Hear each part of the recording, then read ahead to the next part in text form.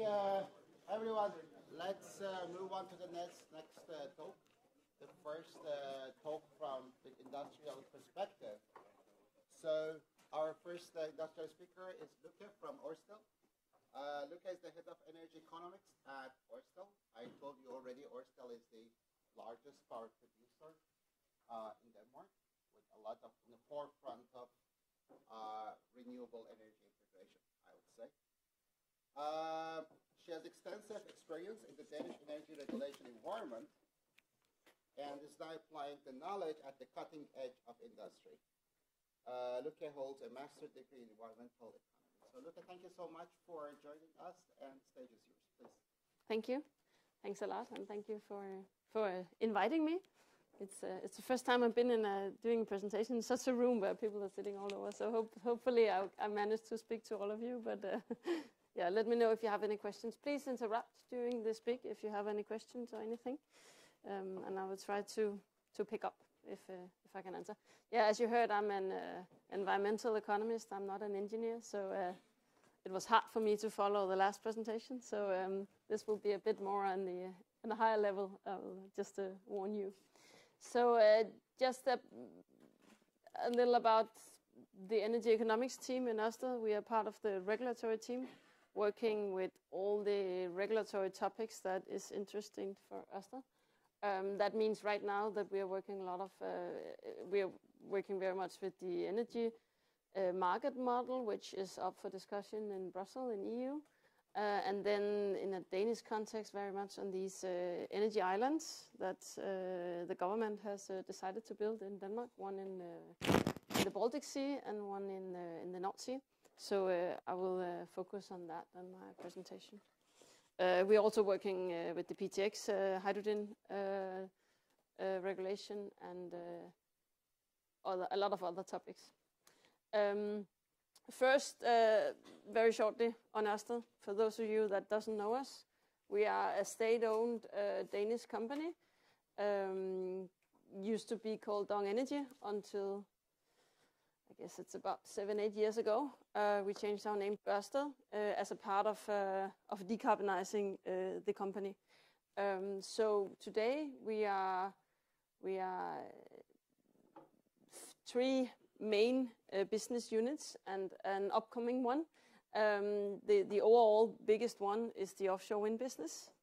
We are a global leader in offshore wind, built the first wind farms offshore, and is also today having a capacity of 9 gigawatt running out there, 3 gigawatts about to be installed. So that means that we are the biggest owner of offshore wind in the world. So our business model is that we develop, we construct, and we operate the wind farms. We can farm down, selling part of it to financial partners. And some of the wind farms we also own together with other energy companies, but mostly we operate them ourselves. And the ambition is to reach 30 gigawatt, about 30 gigawatts of installed capacity by 2030 of offshore wind. Then we have a business unit looking for onshore renewables, primarily in US, but also enter into Europe now, first in Ireland, where we have bought some big onshore capacities. Same business model, develop, operate and own, solar PV and storage projects. Onshore wind, solar PV and storage projects. And the ambition is to reach around 7.5 gigawatt installed capacity in 2030. So we are still a newcomer, you can say, on onshore wind, but we have quite big ambitions to develop that area as well. Then we have our Danish power plants, all of them running on bioenergy. Wood pellets and wood chips, producing district heat for the big cities in Denmark, and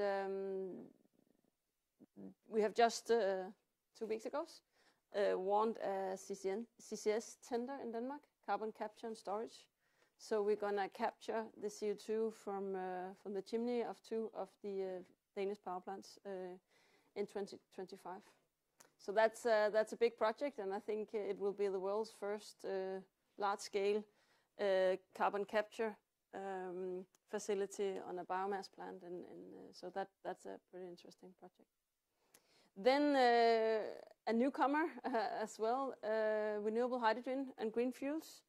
We have the ambition to be a leader in this new business focus area for supporting the decarbonizing of Europe and also the rest of the world. Producing hydrogen, what we call green hydrogen, or renewable hydrogen from primarily offshore wind, but also from our onshore assets, hopefully, and selling it to either a hydrogen grid or directly to end consumers using hydrogen. It's small numbers in the you can see at the slide here, but we have great ambitions to be a part of scaling up that industry in the coming decade. Very shortly on our history, 2007 we were a company mainly focusing on oil and gas production from the North Sea and burning coal on our power plants in Denmark, and also be a gas trader. So it was a very fossil fuel depending company, and then we decided that we want to turn that around and be a global green major instead. So that means that our CO2 reduction has dropped dramatically, 88% since 2007. We have converted the share of renewables in our revenue stream, in our EBITDA, from being only 7% to be 85%, with the targets of being close to 100 very soon. And then renewable capacity has increased dramatically, and we also become a more a company with a better profit, earning more money. So that has really been a good story, that you can turn your company from black to green and still give your shareholders a decent result. And why do we do that? We are driven by the climate crisis, that we take it very seriously, that we have a problem, and we want to be in front of trying to support that we win this battle, and that we reduce our climate footprint and the greenhouse gas emissions. So yes, a question. Yeah. A part of it was to sell off the black part.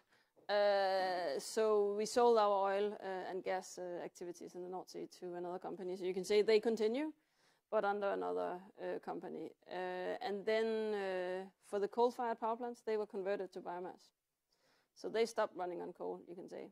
And then, then investing in a lot of renewables.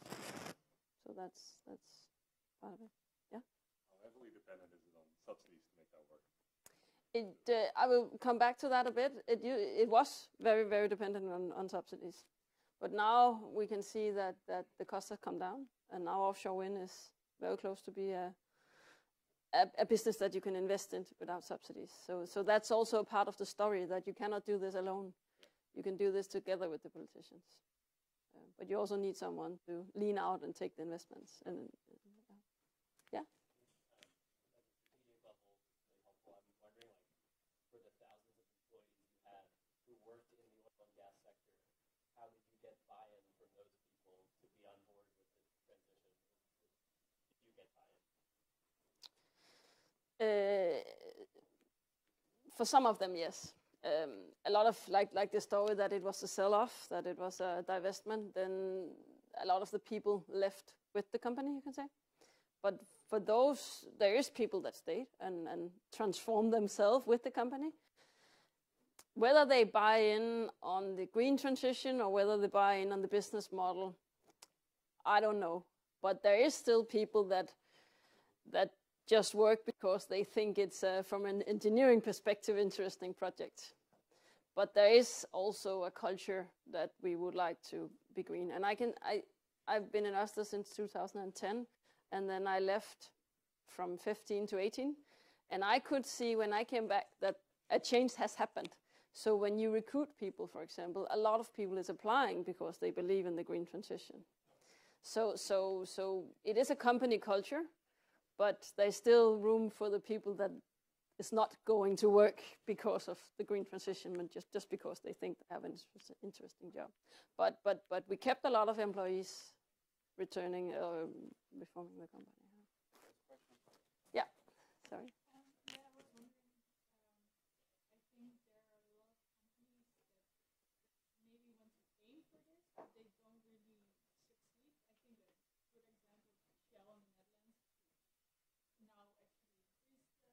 Mm-hmm. So what do you think are the main barriers for these kind of companies that work for them and succeeded in this, but they keep lagging behind? Mm. Maybe taking a step back again. I think one of the reasons was that offshore was a big part of the company. So it was not just something we did in a department somewhere, but it was at that point when they took the decision, it was a big part of our company. So for us, in a way, it was not, it was our main activity. And then it's more easily to I won't say get rid of, but to work on, to reduce other part of the companies when you have something to build on. So, and I think for the oil majors, they are also very, and Shell was until recently very focusing on increasing that part of the business. But as long as it's not the first point on your agenda in your board meetings, then it's just something we do because of what? Our bread and butter is somewhere else. So I think for Ørsted, it was also to find a bread and butter, because we were not we were a big oil company in a Danish context, but not in a worldwide context. And we were not a big power plant owner in a worldwide context. So sometimes it's easier to be a small company, you can say, when you want to transform. I believe that's the little boring description I would like to say, because we just wanted to do it, but I think it is harder. It is harder for the big companies to turn around. Other questions? Yeah. I'd like to ask you, please, how much was Ørsted's market share in the Danish market before and after the transition? And since, as far as I know, like renewables in general has like very low marginal production costs, so your profits are basically based on downwind profits, as they call them, from the other marginal generators. So when you became not the marginal generators in the market anymore, if you were, so how did this affect your transformation? In Denmark, most of our production is sold on the Nord Pool, or it's sold on the Nordic market. So it depends a bit on whether you look at the Nordic market or the Danish market. Because yes, we were dominating, and still is, I guess. I don't know if in legal term we are dominating, but we behave like we are dominating a producer in Denmark as well. I can't remember the market shares in my head, but today we are producing 30% of the district heating in Denmark. I think it's been around that level for a while. I'm thinking if it's 30% of the heating or district heating, but I think it's even 30% of the heating in Denmark, so it's a higher share of the district heating. On the electricity market, I don't want to try because I can't remember, but I don't think it has changed that much. I mean, the reason for changing is that the power plant is running much less due to electricity demand today. We did last year. We were running very, very much on our power plants. But today they mostly run because of the heat market. and then they sell the excess electricity into the market to a very low marginal cost, you can say. So yes, when you are dominating on the market on renewable, prices go down, and prices has gone down in the Danish market.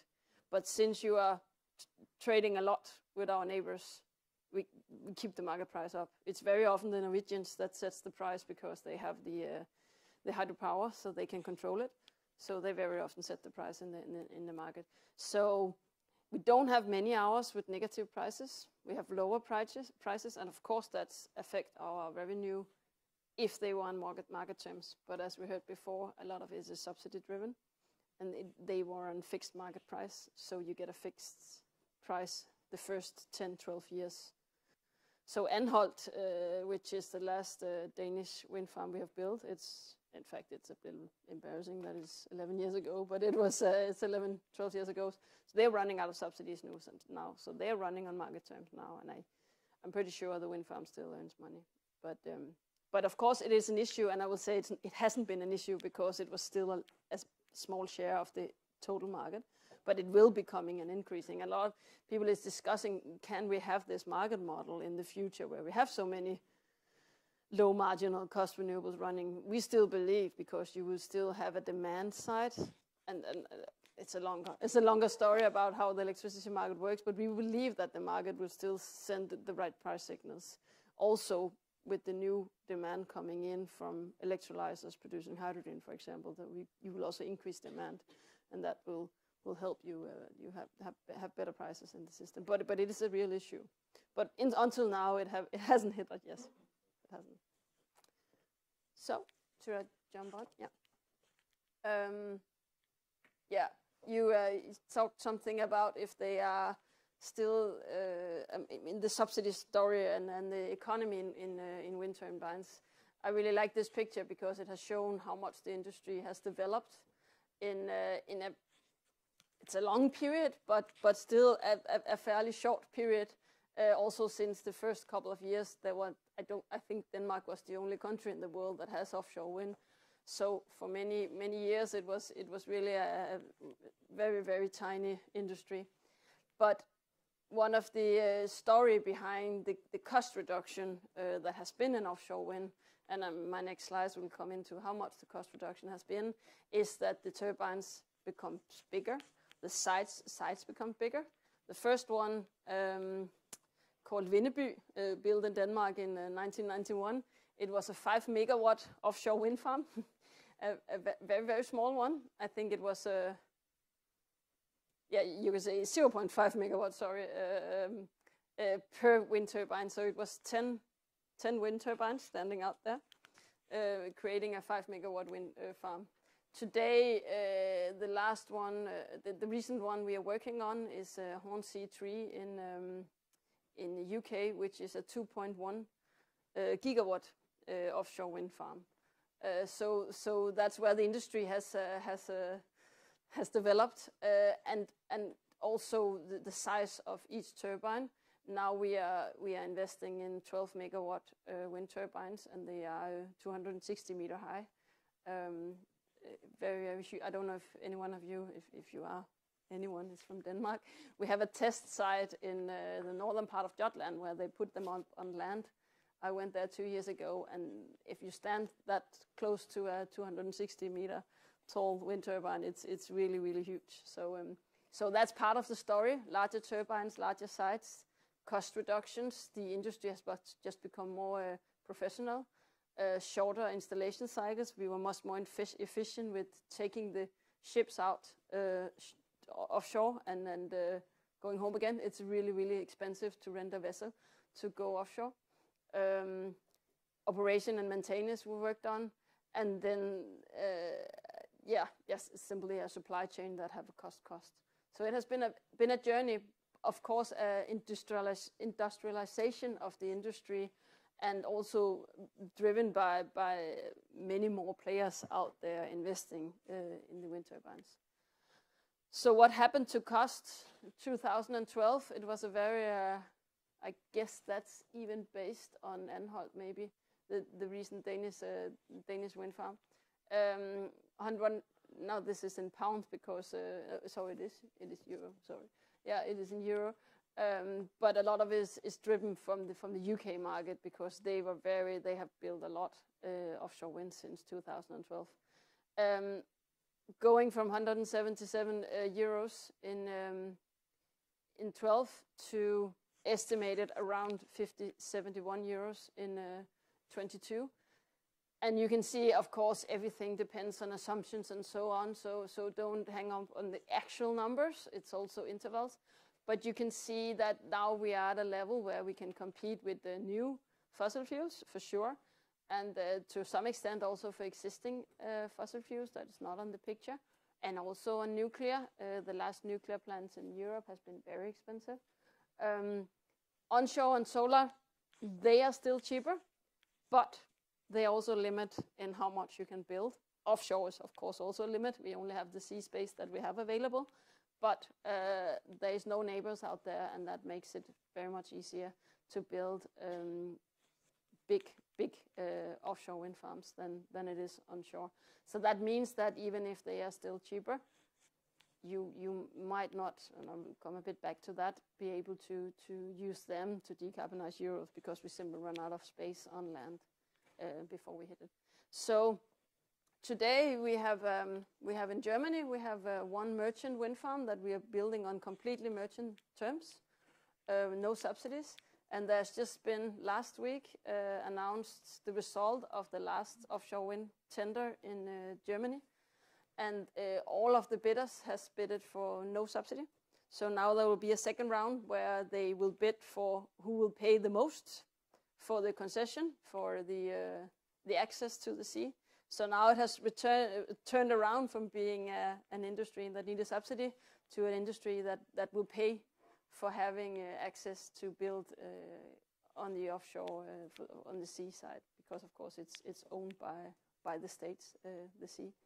And the last tender in Denmark was also with a positive payment to the Danish state.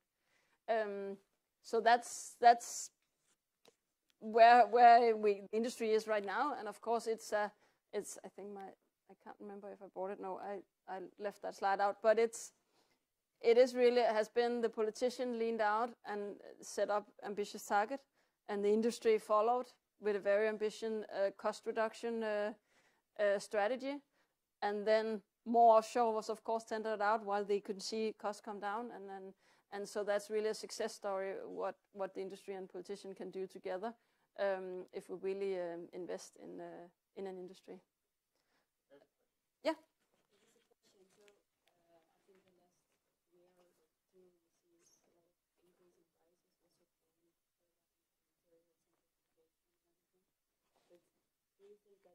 be a big impact on the no subsidy wind farms, or is that marginal? Still remains to be seen. Last year, no final investment decision was taken on offshore wind in the world. So that's really a result of an uncertain market, so that no one did dare to take the investment decision. It is equal for all the industries, you can say, that cost has increased. So if you compare the technologies against each other, I guess the issue will be equal. But of course, the existing technology doesn't need support, and they are the one that sets the price. So it really depends on what will happen with electricity prices. They have come down. Who will guess on what level they will be? It depends so much on the gas prices. So it really remains to be seen. We have this upcoming Industry Act from EU. Will they start to give subsidize the supply chain?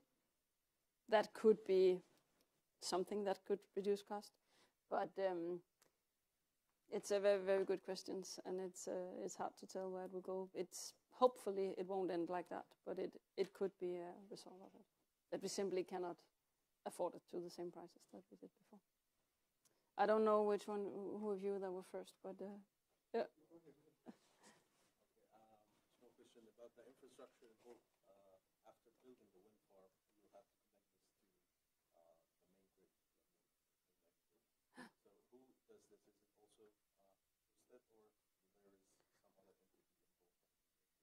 differs from country to country.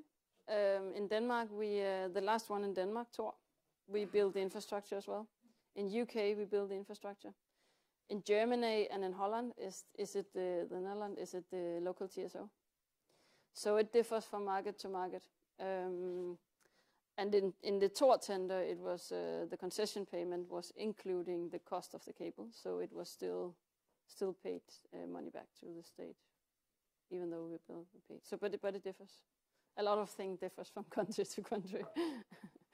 Yeah. Do you have a button, the 30 gigawatt target for offshore wind, which is for floating offshore? Yes, and in fact, we just have our capital market days, which is a day where we talk a lot to investors 2 weeks ago.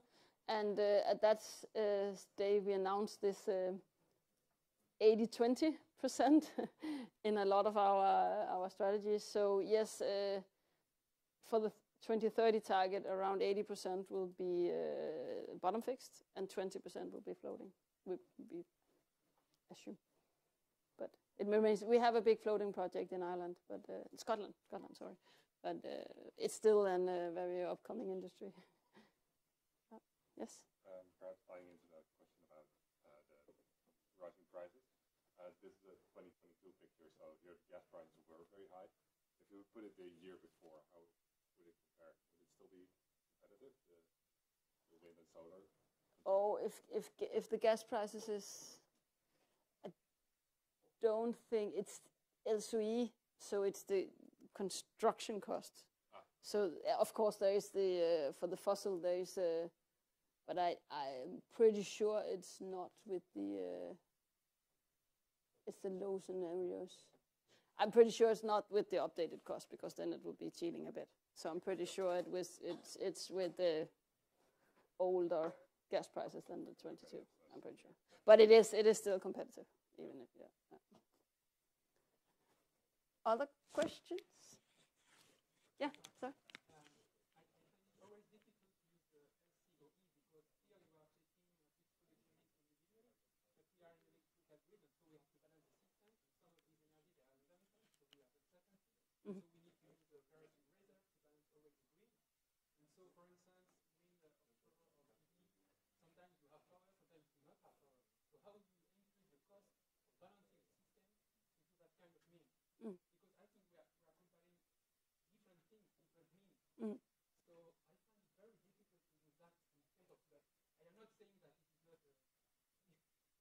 impossible to do it, but if you do not have flexible wind, like I don't know, flexible production, how do you only wind offshore? So you cannot say this is the true cost of offshore.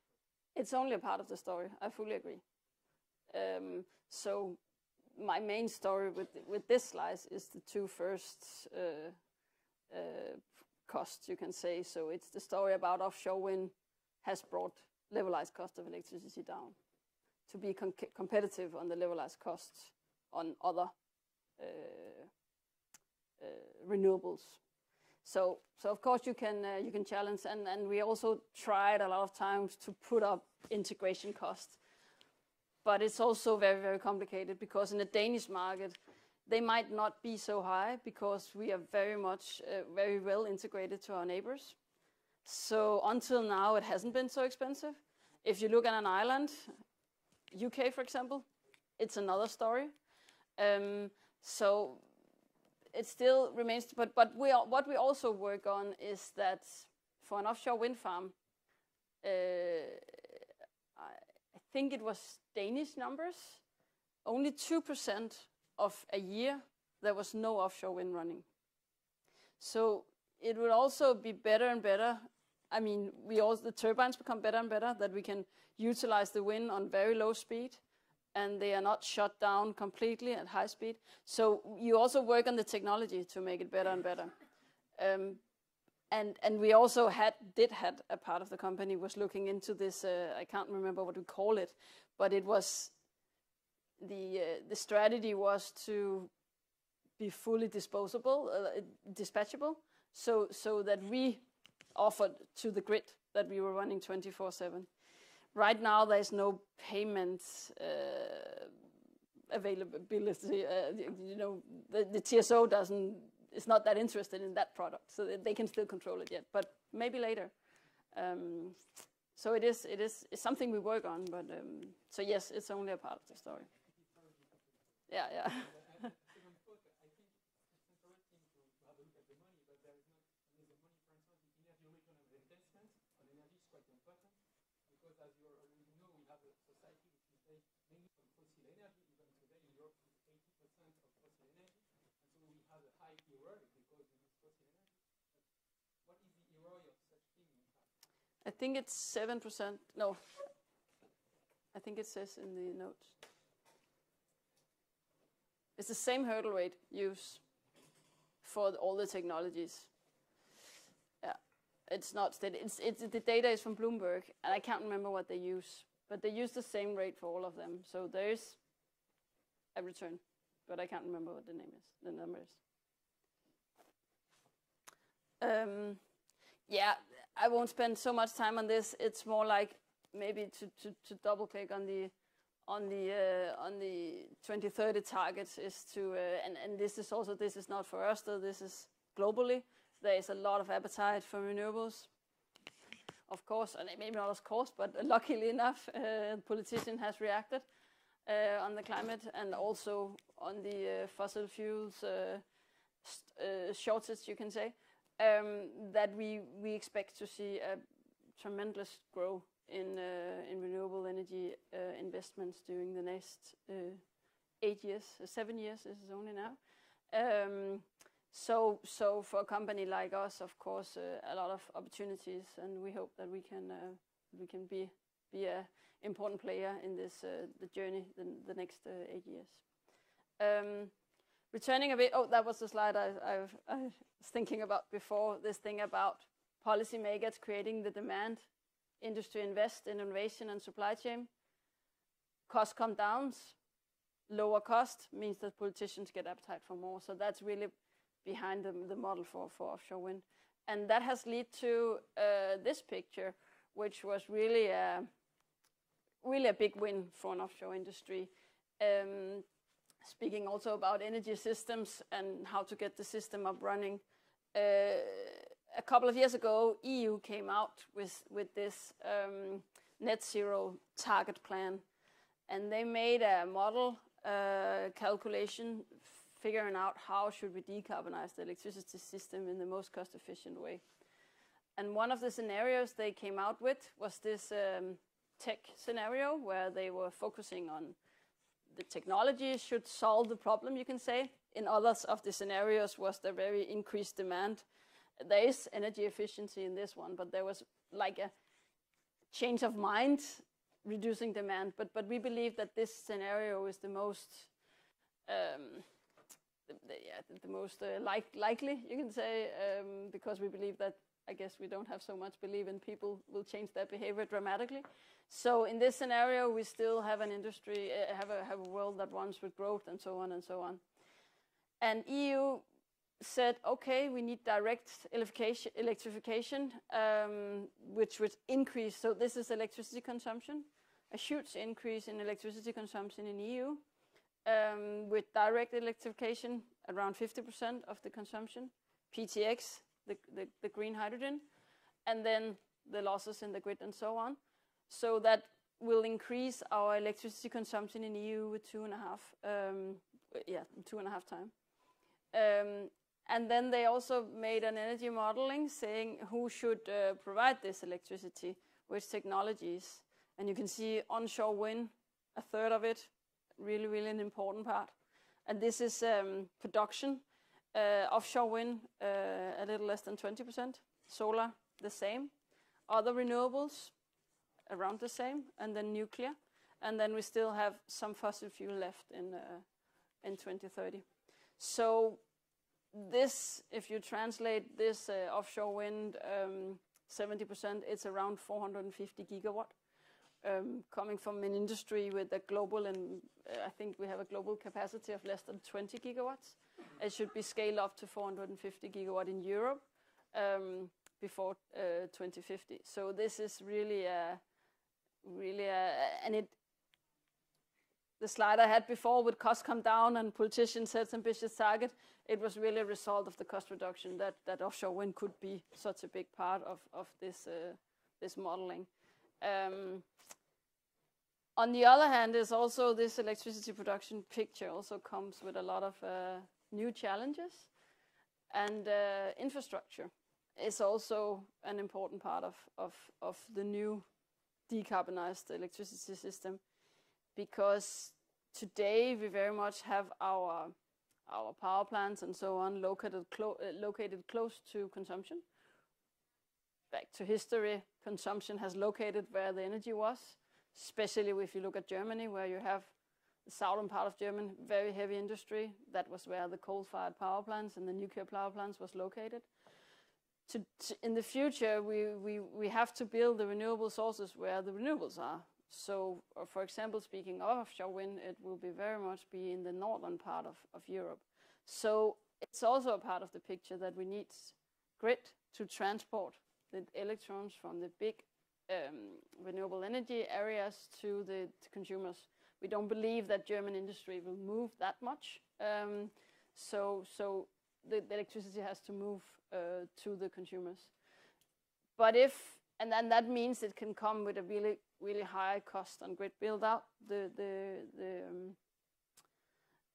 decarbonization. But what I will focus a bit on the rest of my time is to how do we get these investments without building just as much grid as we used to do when we transport the electrons from production to consumers.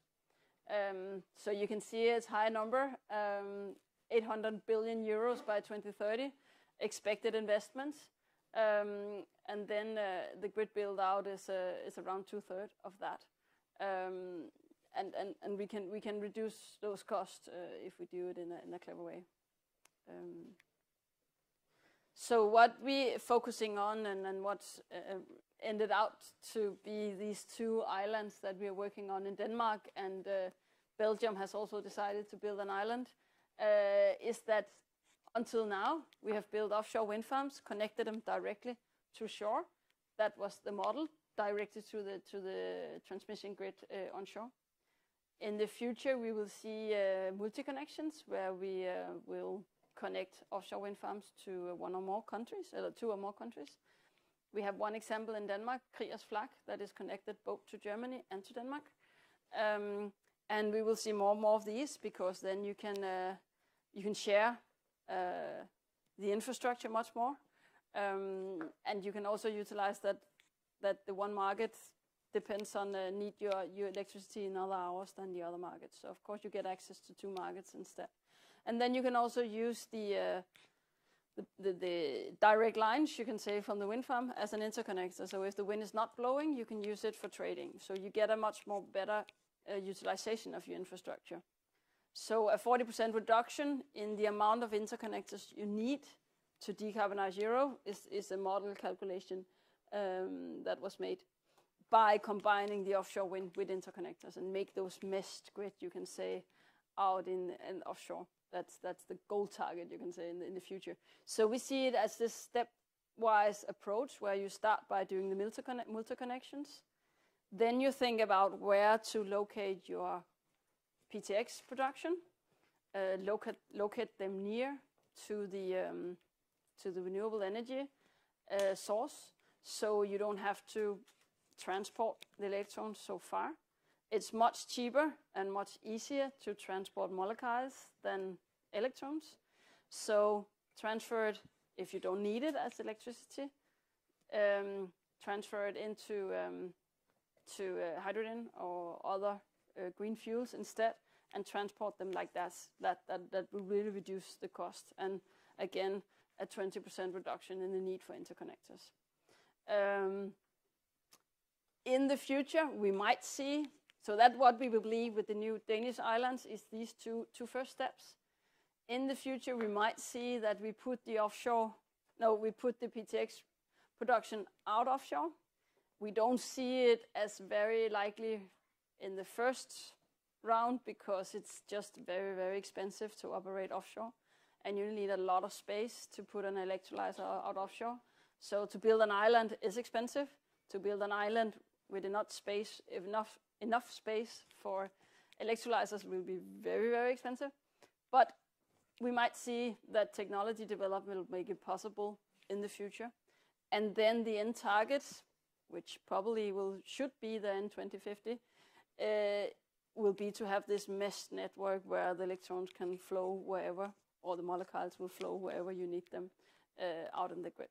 So that's the journey we see that we are on, speaking about infrastructure and how to connect and utilize the electrons from the offshore wind. Yes? The wind farm in this island would bid in which bidding zone if it's connected to two different bidding zones? Would this be a challenge? Yeah, a big challenge. That's the one of the issues that we're working on right now. The model that EU has suggested is to make an offshore bidding zone. So you will have a bidding zone without any consumption. And that's when we talk to our traders, they say, okay, how can you have a market with no demand? Good question. So that creates a lot of challenges, but it's the most efficient way of doing it on the paper, you can say. It will send the right price signals to the offshore wind farm and so on. But there's many regulatory interesting topics surrounded by it that has to be solved. But right now, I think the Kriegers Flak model is what they call a home market model. So it's part of DK2. So that's the model they have chosen for the first one. But it won't be like that in the future because it's not efficient. So, but it's you can say a dispensation system that they have chosen that. So, yeah.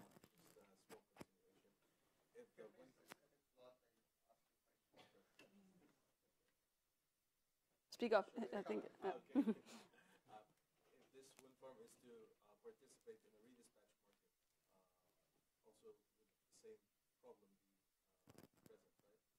Because, like, if it was down-regulated to relieve some congestion in Denmark, it would also do something else in Germany. Yeah.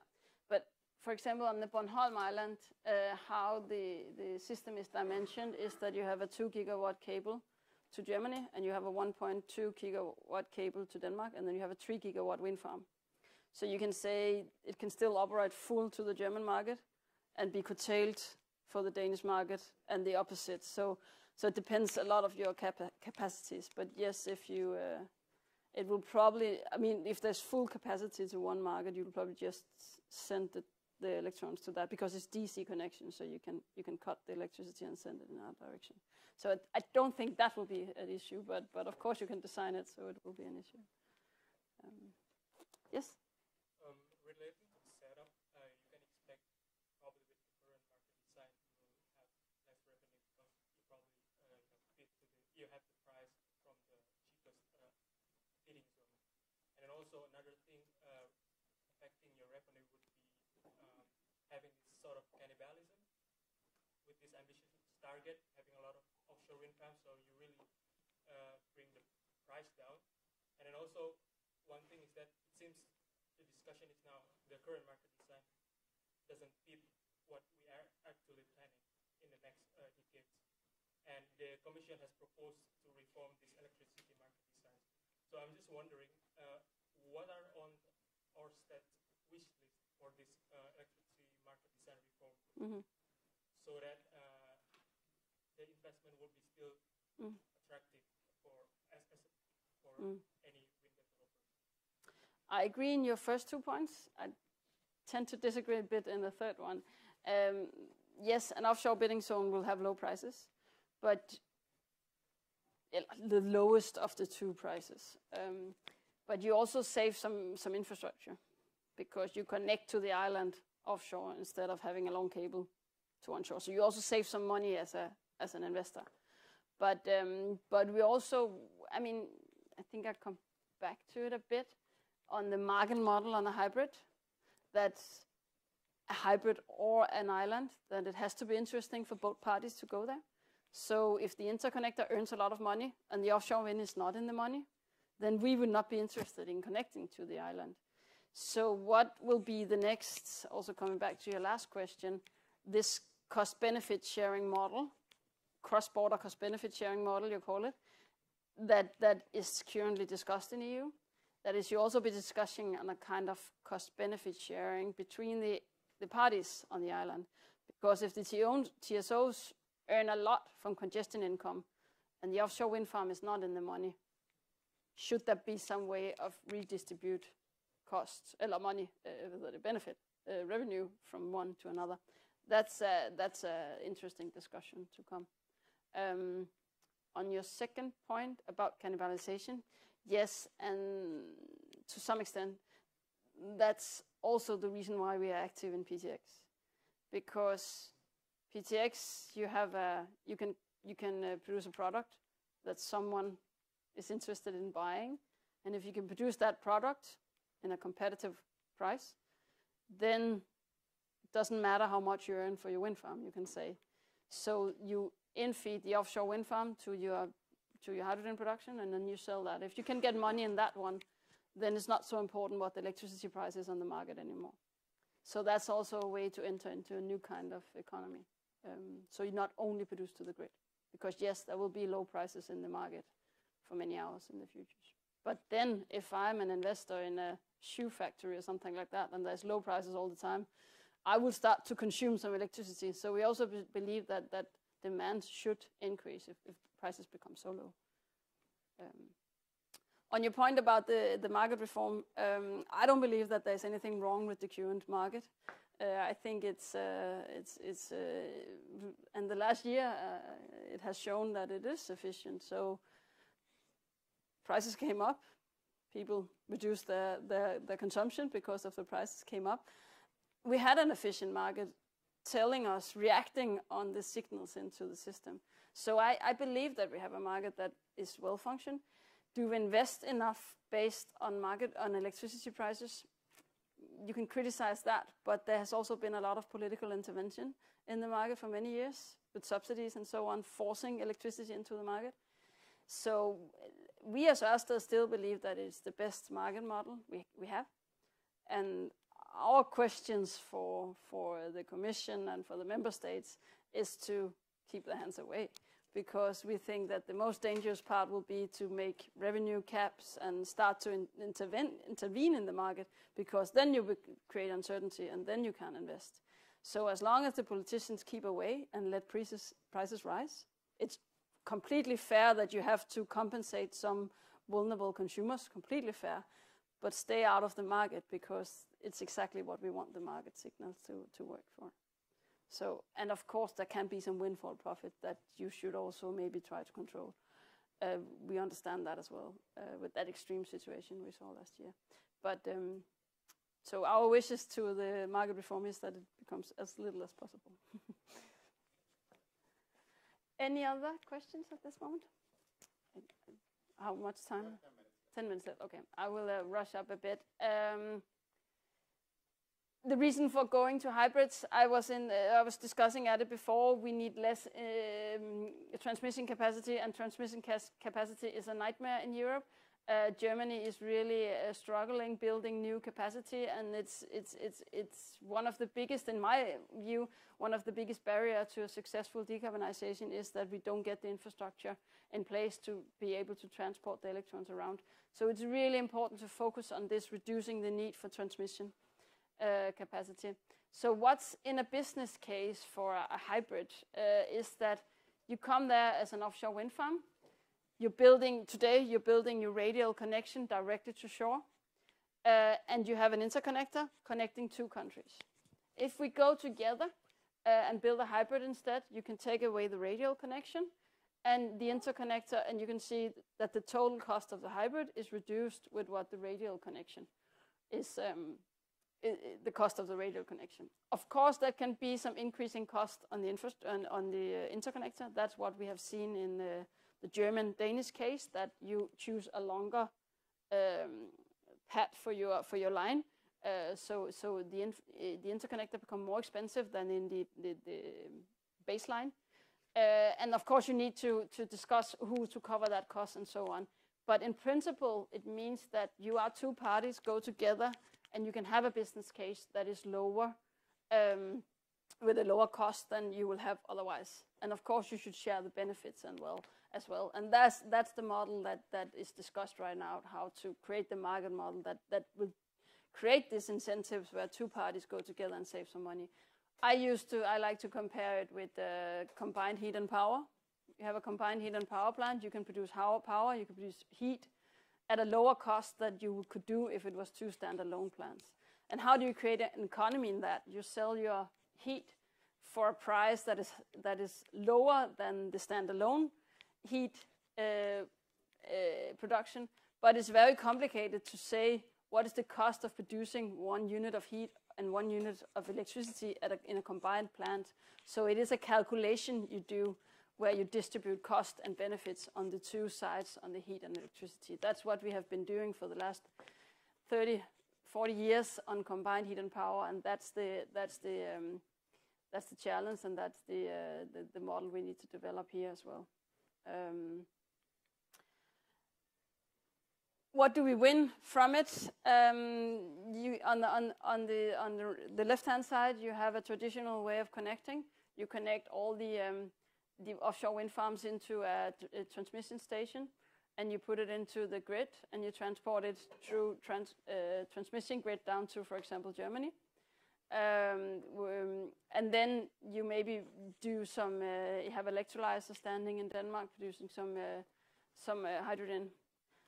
But with a more hybrid offshore wind project where you move the substation out in the shore, you can be able, offshore, you can connect directly to other countries. So you can directly to Belgium, for example, the Netherlands and Germany, without going onshore where it's difficult, where people live and don't like to watch overhead lines and don't like to live under them. And then on the other side, producing a hydrogen, you can also build, as it just decided in Denmark, together with Germany, to build a hydrogen pipeline going towards Germany to the consumers down there. So you create a lot of opportunities also by transporting or by moving the substation out offshore and being a more flexible system.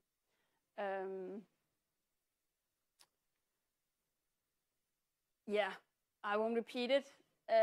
You can make a lot of modeling showing that this will reduce the need for transmission capacity.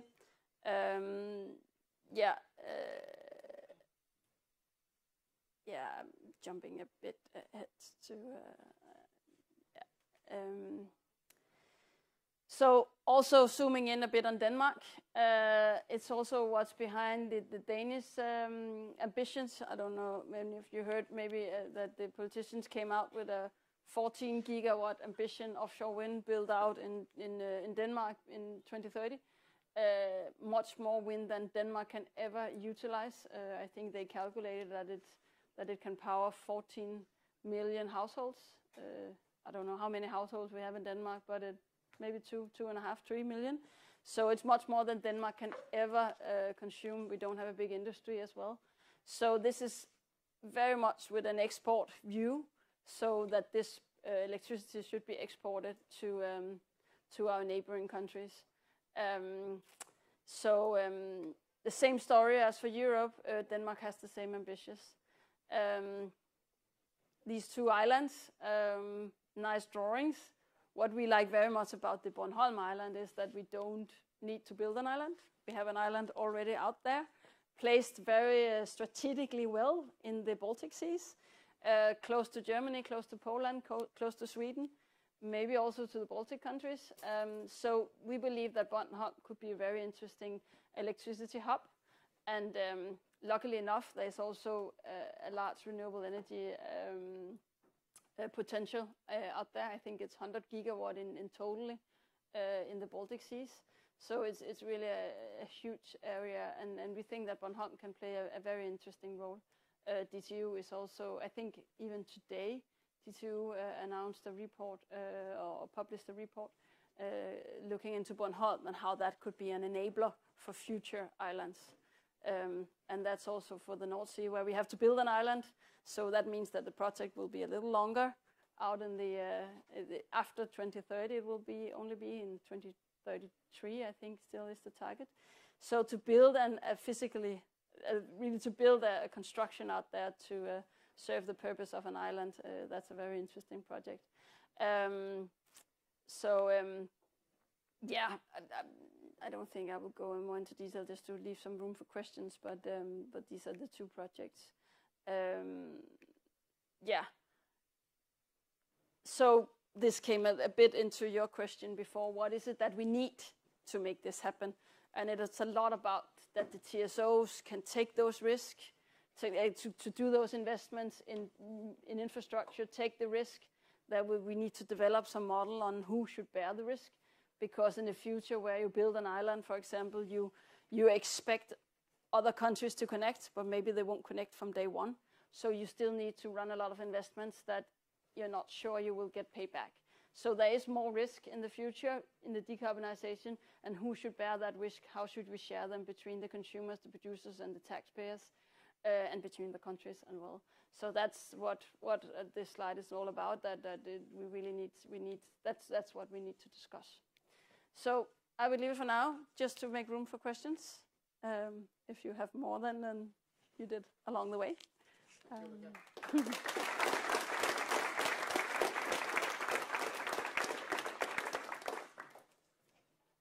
would like to start with one question. Here in the room now we are 70 brilliant minds, and most of them they are writing PhD theses or master's theses. And maybe, I don't know, some of them will be your future colleagues in Oslo. So if you would like to pick 3 keywords, if you want, on the topics that you think by that we can have the most impact to society, or 3 also expertise that you think we need to develop to have the most impact in the future. Do you have an idea what keywords? You already mentioned many, but if you like to say 3, do you have any idea what could be? Just a tip. I put one of them up on the slide. You can say we want to change the world. So any innovative ideas and brilliant ideas how to really disrupt the system we have today will be very welcome. So if you've burned from focusing on that. And for us as a company, we still believe that we are the best in class.